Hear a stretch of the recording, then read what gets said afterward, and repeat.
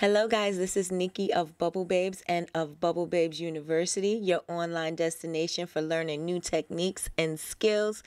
If you have not joined the Honor Society yet, what are you waiting for? It's an all-access membership.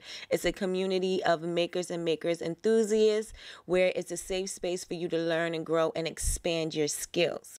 Tonight, we are welcoming Miss Kendra Stephen, who is a brand protection attorney, and she is going to talk all things about brand protection. So bring your questions and be ready. I hope that you are enjoying Vlogmas thus far.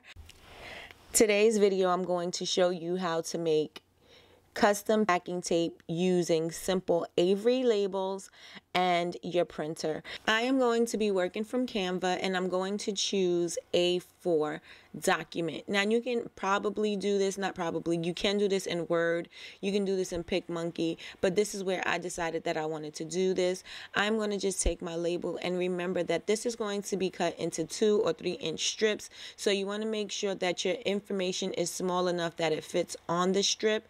I like mine to be diagonal, so I want to make sure that each time that I cut my 2 inch strips that you'll always see my logo. Now you could put anything on here. You can put your slogan on here. You could put your website. You could put anything you want on here. You could put a background with colors. It's totally up to you.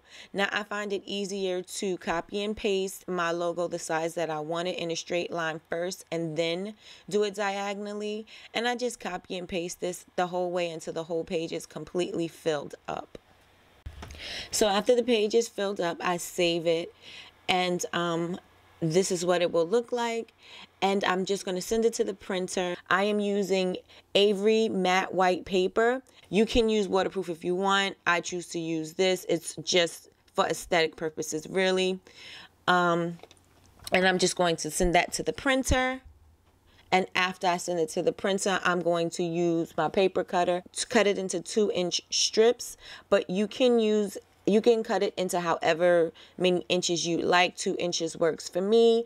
And this is not necessarily something you can use on bigger boxes. This is something you could use like on a 4x4x4, or, you know, I think the boxes can go up to at least about 6 inches. So I use a 4x4x4 or 5x5x5 or 6x4x4.